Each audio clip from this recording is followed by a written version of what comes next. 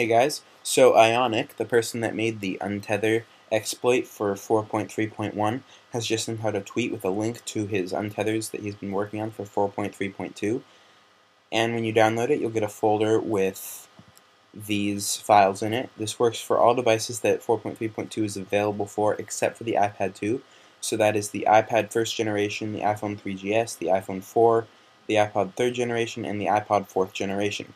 So once again, this will not work for the iPad 2, unfortunately. It is not vulnerable to the exploit he has found. But when you download it, I've looked at these files a little bit, and it looks like you're going to have to somehow SSH into your device, jailbroken, and run the untether from there, because it is not it's not something that you run on the computer, it's something that you run on the device.